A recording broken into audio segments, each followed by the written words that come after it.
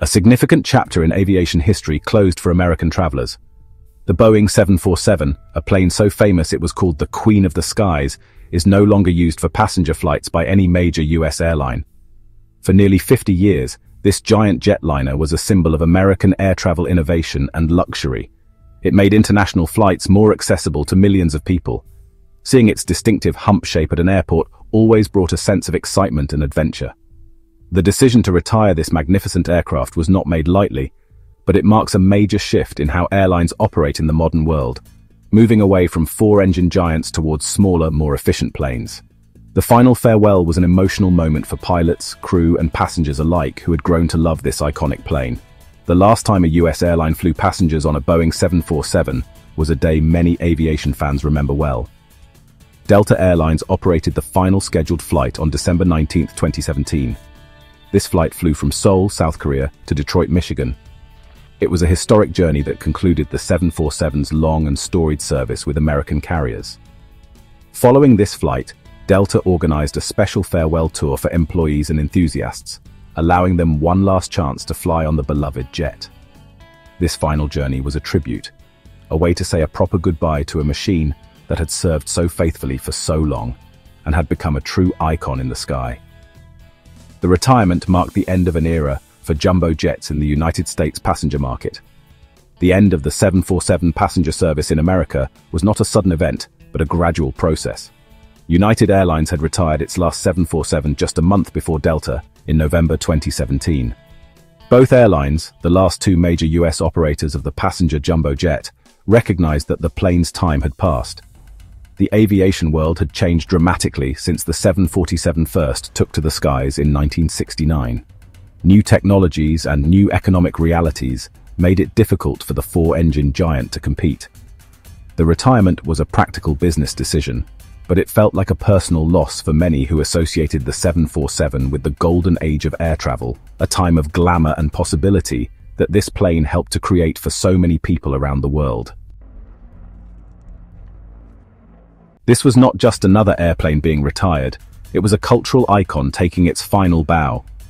Pilots who had spent their careers in its cockpit shared stories of its smooth handling and commanding presence. Flight attendants remembered the grand staircases and spacious cabins that made service a unique experience. Passengers recalled their first time flying on the upper deck, a special treat that made any journey feel extraordinary. When it was introduced by Pan Am in 1970, it completely changed the game. Its massive size could carry more than twice the number of passengers as the next largest jet of its time, the Boeing 707. This dramatic increase in capacity meant that airlines could lower the price of tickets, making international travel affordable for the middle class for the first time in history. Suddenly, flying across oceans was no longer a luxury reserved for the very wealthy. One of the most iconic features of the 747 was its distinctive hump. This unique design element was created because Boeing originally believed that supersonic jets would soon take over passenger travel. They designed the 747 so that it could be easily converted into a cargo plane by adding a nose that could be hinged open. The cockpit was placed above the main deck to make this possible, creating the famous upper deck. While supersonic passenger travel never became mainstream, this upper deck became a symbol of luxury. Airlines often configured it as an exclusive lounge, a piano bar, or a first-class dining room, adding a touch of glamour that made flying on the 747 a truly special and memorable experience for everyone on board. The sheer scale of the 747 was awe-inspiring and captured the public's imagination. It was the first wide-body jet, featuring two aisles instead of one, which made the cabin feel incredibly spacious and comfortable compared to the narrow-body jets that came before it. For decades, it was the largest passenger aircraft in the world, earning it the well-deserved nickname Jumbo Jet. Its four powerful engines gave it immense range and reliability, allowing it to connect far-flung cities with non-stop flights. The 747 became the flagship aircraft for major airlines around the globe, and was even chosen to serve as Air Force One, the official aircraft of the President of the United States, cementing its status as a symbol of power and prestige. It appeared in countless movies, television shows, and news reports, becoming instantly recognizable to people everywhere, even those who had never flown on one. It represented the pinnacle of American engineering and ambition during the late 20th century. Flying on a 747 was a milestone event for many people, a core memory from a family vacation or a significant business trip. Its reign as the Queen of the Skies was long and glorious, and it left an indelible mark on the world by making it a smaller, more connected place for all of us. The main reason US airlines retired the majestic Boeing 747 from passenger service comes down to simple economics. The Queen of the Skies has 4 massive engines, and keeping all 4 of them fueled and maintained is extremely expensive.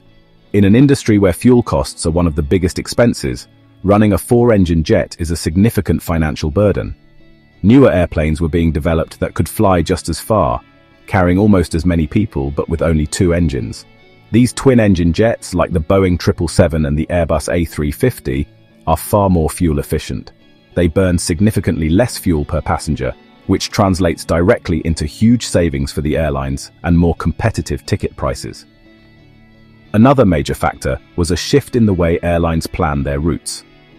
The 747 was designed for a hub-and-spoke model, where passengers would fly from smaller cities to a large central airport or hub, and then board a giant 747 for a long-haul international flight. However, modern aviation has moved towards a point-to-point model. Newer, long-range twin-engine jets like the Boeing 787 Dreamliner are smaller and more versatile. They can fly directly between smaller cities, bypassing the big hubs altogether. This is more convenient for passengers and allows airlines to offer more direct routes. The giant 747 was simply too big to fill on many of these less-traveled routes, making it less flexible for modern network planning. While the 747 was a marvel of its time, aircraft technology has advanced considerably over the last 5 decades.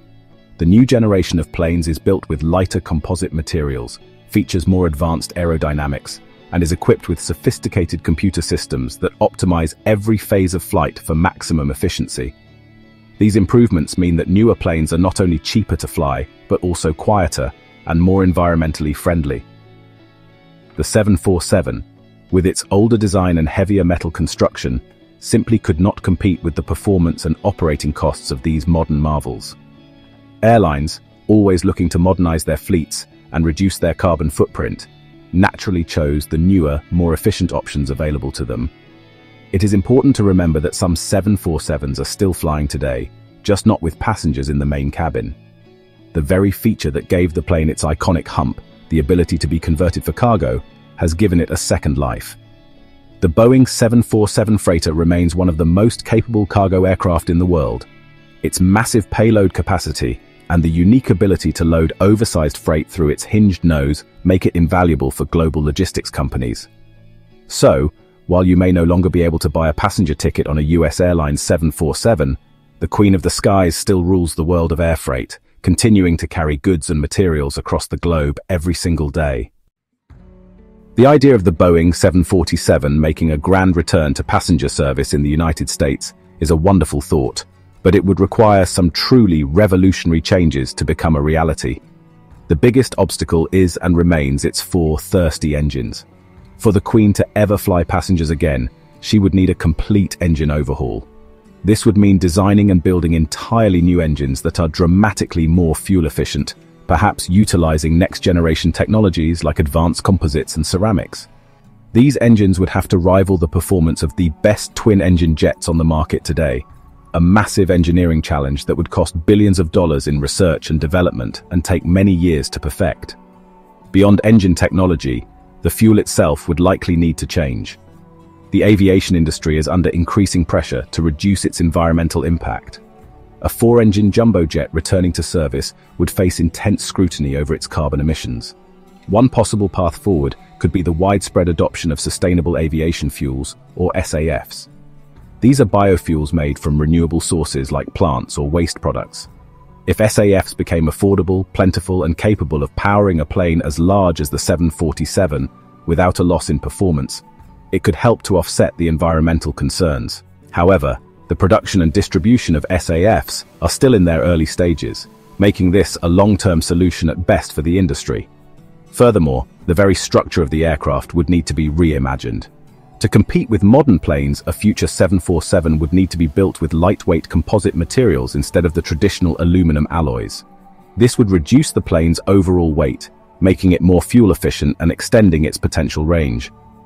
The wings would likely be redesigned for better aerodynamics, and the internal systems would be replaced with state-of-the-art digital avionics.